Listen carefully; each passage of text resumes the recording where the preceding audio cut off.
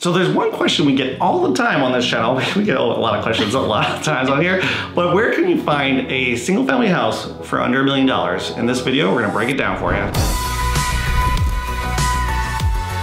All right, so we have our top 8 places to live in San Diego for under $1 million. So this is just for single family homes, keep in mind. So you can obviously get townhomes and condos for much less than $1 million here in San Diego. But we're gonna start with our top 8 and go from there. So start at 8 and go up to number 1. Exactly. So stay tuned to see who's number 1 on our list. That's right. Best place to live for under $1 million in San Diego. Okay, number 8 on our list is the town of Mira Mesa here in San Diego, which we actually just did a video on this very recently. Yes. And I was so pleasantly surprised with all the lovely things that Mira Mesa has to offer, actually. Because when we started doing the video, we weren't quite sure what we were going to feature in Mira Mesa sometimes, just because, I mean, there's a lot going on in Mira Mesa, but then there's not always a ton of like activities per se. But we found a lot of the great things that we, didn't really kind of think of when we first did the video, like the San Diego Ice Arena. The food in Mira Mesa is fantastic. I'm thinking about it right now. I'm going back. She was just talking about going to Minya Ultra again, literally right before this video started. She loves that ramen there. So. And it also has a lot of plans to be redeveloped over the next 10 to 20 years. So they're trying to make it more walkable, almost like a city in the suburb type feel to it. Which should be pretty exciting if they're able to pull it off. I'm not 100% convinced they're going to be able to do it. Crossed. Can get pretty congested in Mira Mesa, which is one of the negatives of probably living there. Yeah. But it is also super central to most of San Diego. So it is. You can get downtown in probably like 20 minutes. You can be at the beach in about 10 minutes.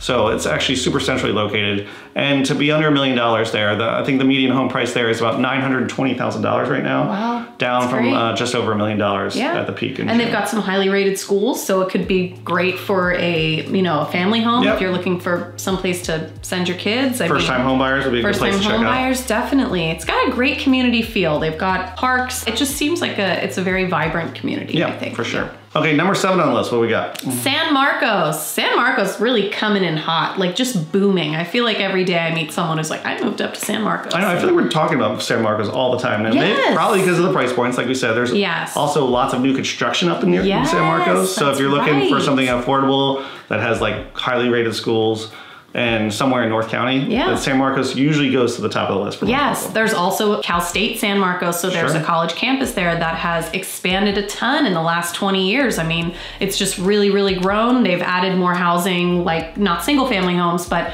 apartments and condos, obviously with those graduating students in mind. So I think it's really like an up and coming neighborhood. It continues to be an up-and-coming neighborhood. For sure. And they also have a very quaint downtown village area. I love downtowns. They did a great job. I think I'm just jealous of any town that has a downtown because we don't really have one per se in our area.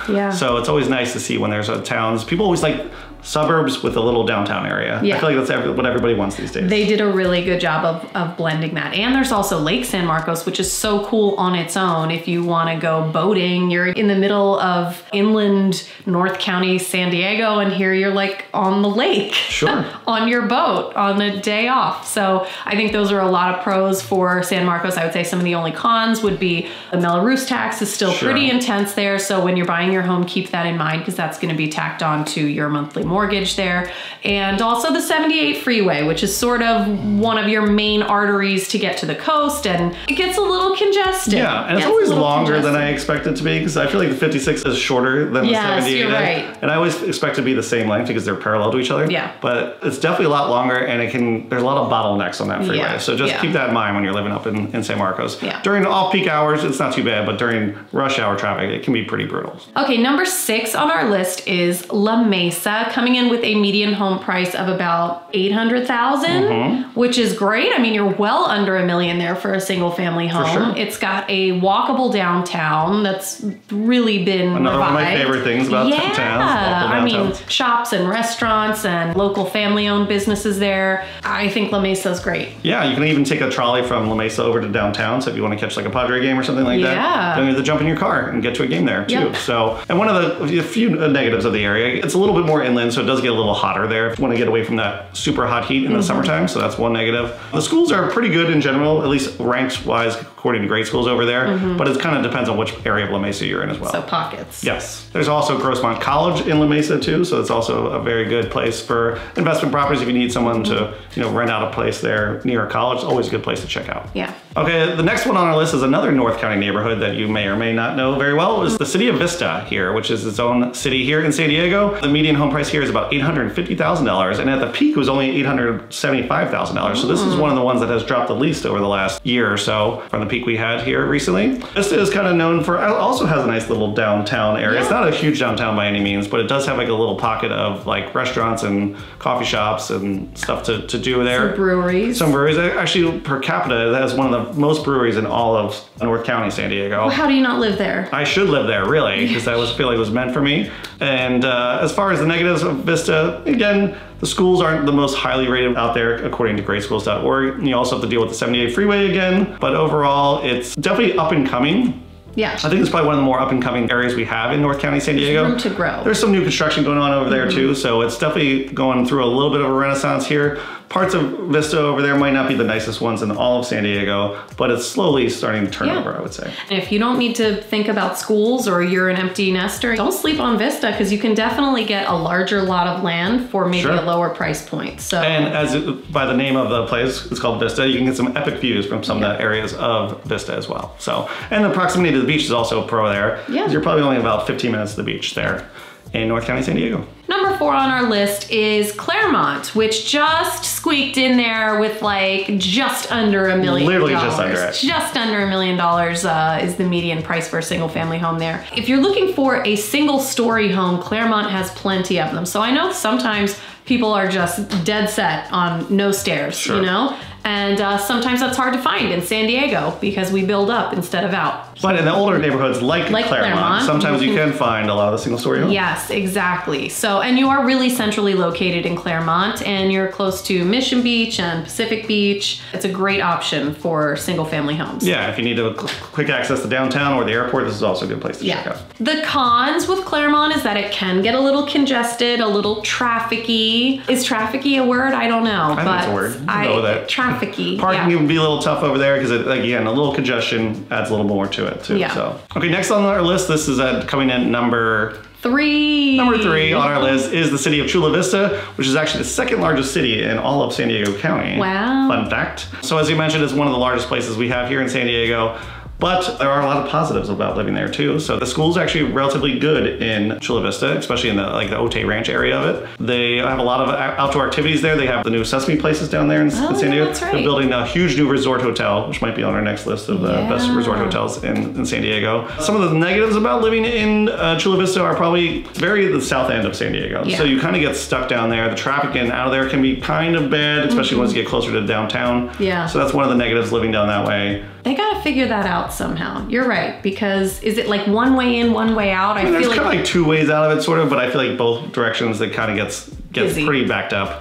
Again, there's another positive is there's a lot of new construction down there too. People are always looking for new construction, and we always say you gotta go to the south end or the north end. That's kind of where the majority of our new construction is here in San Diego. But with new construction comes Melrose, so if you're okay paying a little bit more extra on your property taxes, Chula Vista is the spot for you. Number 2 on our list is one of my personal favorite neighborhoods, and this is also home to our videographer, Ollie, so shout out to Ollie Patterson. The city of the town of Normal Heights, which is a town in San Diego. This one came in under $1 million, which I was a little surprised by, because a lot of those areas around Normal Heights, like North Park, South Park, Hillcrest and Kensington are all well over $1 million for the most part. And Normal Heights kind of goes under the radar a little bit too. About $900,000 for the median home price there. I could talk about this all day because I just drove through the other day and I was like, I love the architecture. It has so much character. It's not gonna be your tract home setup. It's going to be every type of architecture you can think of. We get jealous of it because we live in a tract home area of San Diego. And Normal Heights, every house looks different than the one next door. It does. Whatever you like, you can find. You like mid-century modern, you like craftsman style, you like Spanish, you like a Tuscan, you want something more modern. I mean, they literally have every single type of architecture, and they're on some larger lots actually. So you actually have some yard space in the front and the back on some streets. It's very walkable. They've got some fun restaurants and bars and breweries, and It's got some pretty good schools. I actually asked Ollie, our videographer, said, what's the worst thing about living in Normal Heights? And the two things that he told me was,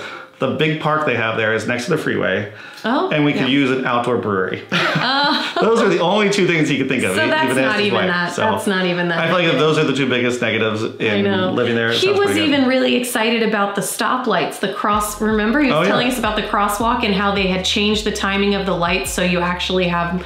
You give the drivers more time to stop before you cross the street near the school. I was like, wow, Normal Heights, way to go. Yeah, way to go, Normal Heights. Yeah. I'm impressed. Proactive. And this also has, this is according to our videographer, Ollie, has the most per capita small libraries. Oh, the little libraries. Like the Girl Scout libraries they can put in their yards. Cute, so I guess they have one almost on every street in Normal Heights. So fun fact. That's awesome. Number one on our list for under $1 million for single family home, coming in at $875,000 for the median price for a single family home, is Oceanside. Which has become very popular over the last couple years here in San Diego. It's probably the only beach, actually, besides Imperial Beach, it's the only beach community that is under $1 million in San Diego.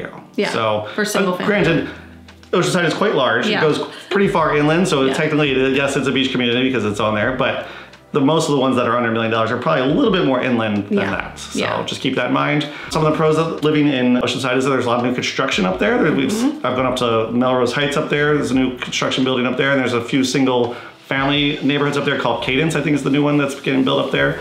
So very affordable, great for first-time home buyers, especially. Yeah. The schools are not as highly rated as some of the other areas in North County, San Diego, but there are a few pockets over there that are at least 8s, 9s, and 10s on the great schools rating. Other negatives about living in Oceanside is like it's right next to Camp Pendleton, so you get a little bit of noise from the base up there. So sometimes you'll hear some bangs or some sonic booms coming out of nowhere. They're doing some training. They're working on some stuff. So don't be alarmed. We are not under attack. Yeah.